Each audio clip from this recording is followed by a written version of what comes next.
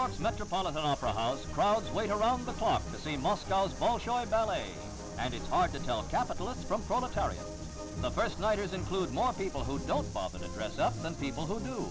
With seats at a $50 top, all are paying plenty for the experience, and some definitely feel it calls for the old top hat.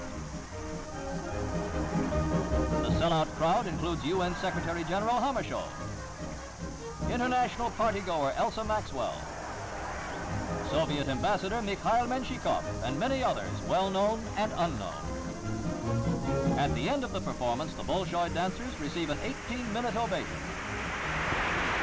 Next day, the critics disagree about the show, but everyone who got in is happy finally to have seen this world-famous company in action.